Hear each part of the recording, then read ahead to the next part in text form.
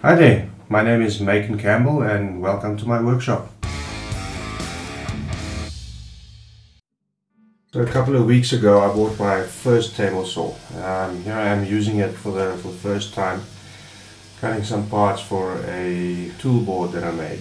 Now I've never owned a table saw before and I've never used one before, so I don't exactly know what a good table saw feels like, but there were definitely some things that I didn't like about this specific one. The fence was very loose, I couldn't get it lined up properly, and I struggled to get it square with the blade and square with the table. So I decided to build a new top as well as a new fence. I will be doing some further upgrades in the future, but in this video it's going to be only those two. Now, I didn't draw up any plans for this as I usually do, so I just sort of made it up as I went along. I had a rough idea of what it is that I wanted, so I just sort of tried to stick to that.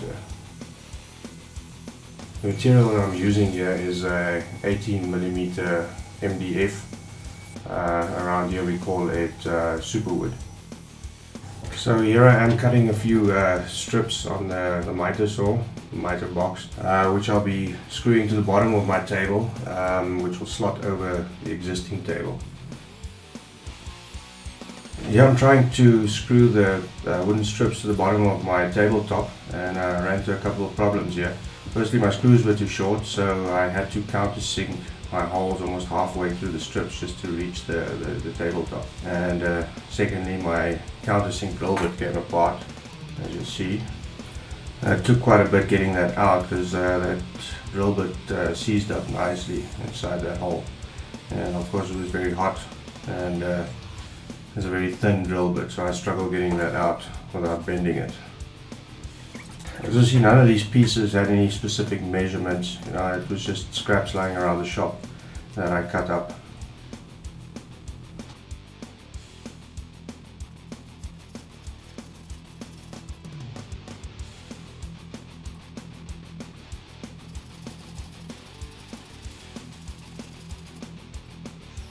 My son paying me a visit, keeping me some company. Clean up a bit.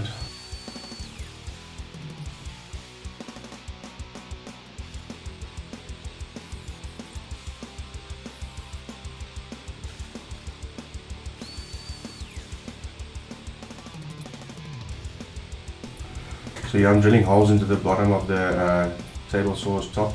It's a cast iron top, but very thin, so the holes went through pretty easily.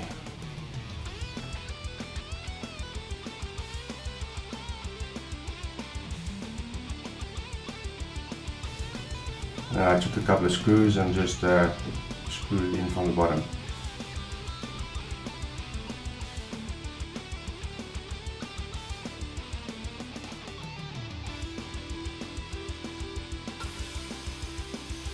Now, this was by far the scariest part. I just kept on picturing that blade flying out there and going straight to my face, but luckily that didn't happen.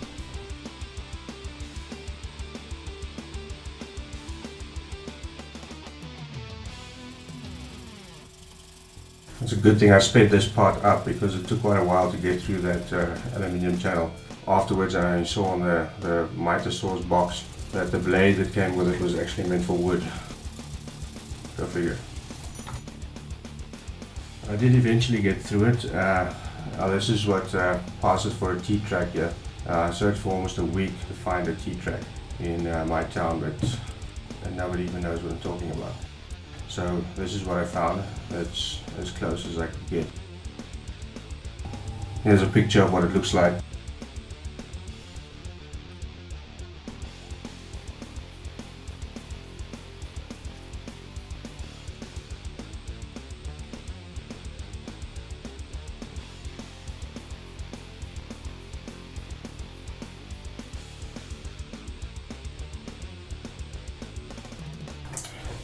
Here I'm cutting what I suppose you call the T part of the fence. And this too, obviously, as you can see, just scrap lying around my shop.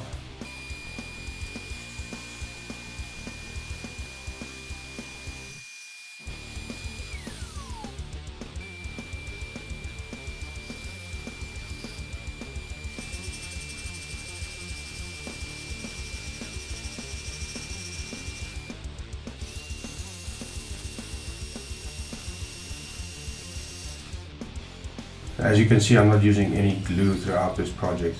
I'm just screwing everything together and checking what works and what doesn't work.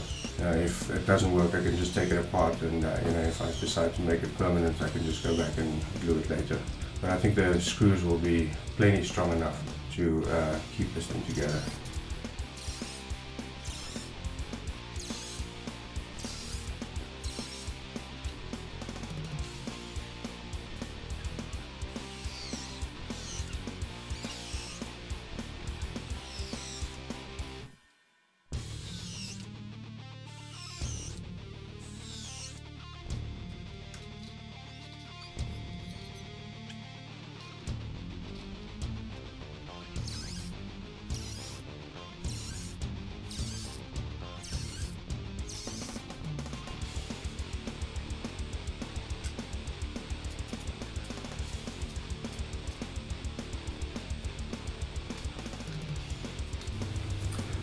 Checking for square here, and obviously it's not.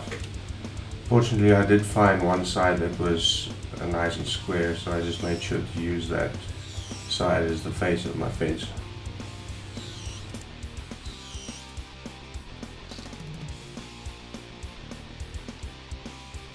Just driving in the last couple of screws, and then the main part of my fence is done.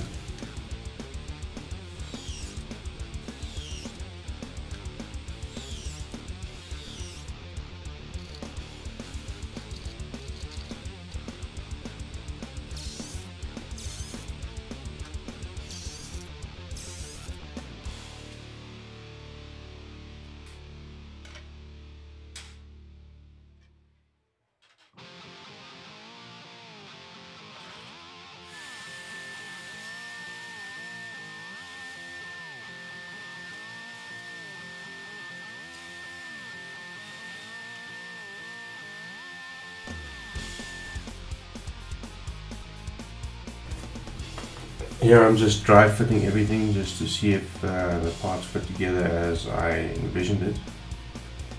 Checking for square with the blade and square to the table. Once I got everything lined up, I drive some screws in through the T into the fence to fix those two together. Now I'll install the hardware just to see if everything works mechanically as planned. Now you'll see that I have the wing nuts riding inside the track. Initially I had it the other way around, but for some reason having the head of the bolt running in the track, if it was just one it was fine, but having two of them they sort of jammed up.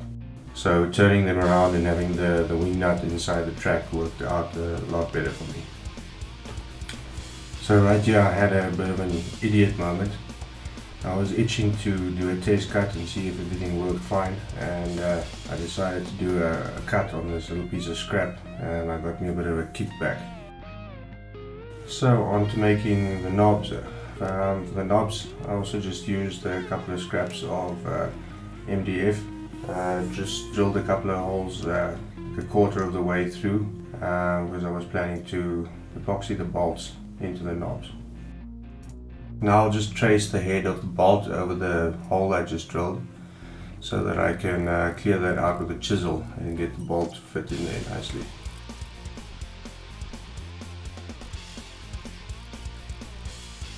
Once I've got that done and everything's fitting nicely, I can go ahead and draw out the knobs and cut them out.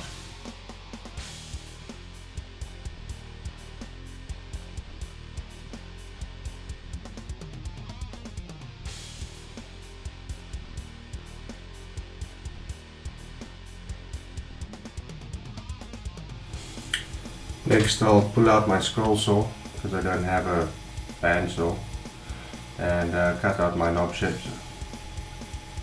Now I'm not exactly a ninja on the scroll saw, and this is probably like the third time that I've used it. Probably by no means the best scroll saw out there, so perhaps there's some upgrades for this one in the future as well. But I got through it and the parts came out okay. On to some sanding here between the belt sander and disc sander.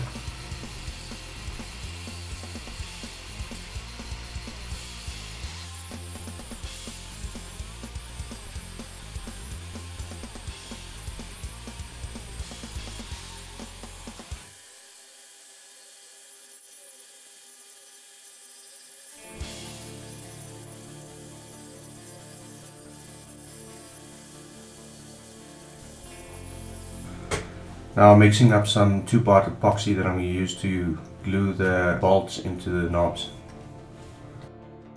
I don't know if all epoxy is the same, but this one definitely smells like, if you know what I mean.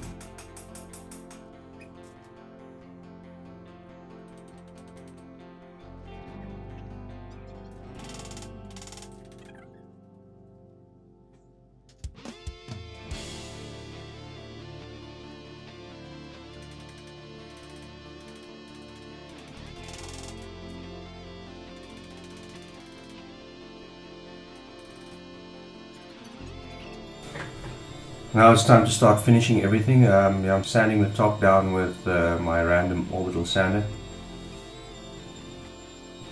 Suppose I could have skipped this step as the MDF was fairly smooth already, but this helped in cleaning it up a bit.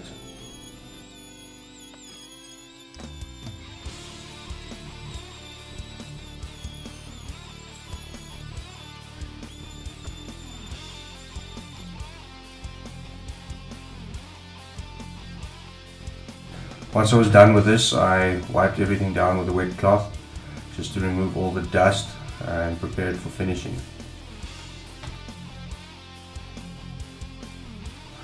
What I'm using here is a boiled linseed oil. I don't know if it's the best thing for the job, but I simply used it because that's what I had.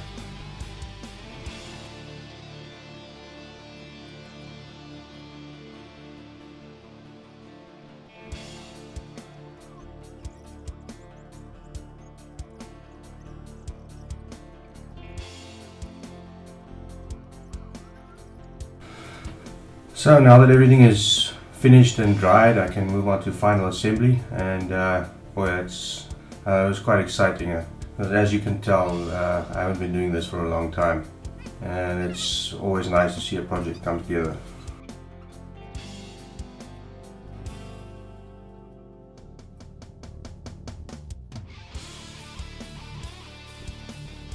So finally I get to do a proper test cut.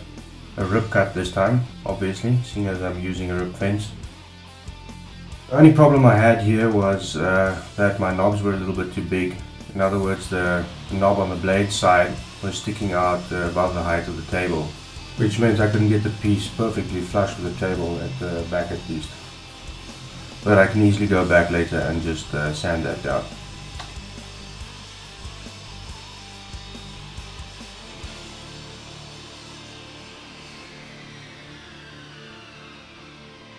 So looking back on my project, I'm fairly pleased. Obviously if I had to go back and do it again, there would be some things I would change. But for the time being at least, I think I can make cleaner, more accurate cuts more easily than I could have done had I not made the changes. So if you made it this far, I thank you very much for watching. If you liked what you saw, please show me some love. If you'd like to see what I'm going to do next, please subscribe, and if you have any comments, just leave them in the comment section below. Thank you very much.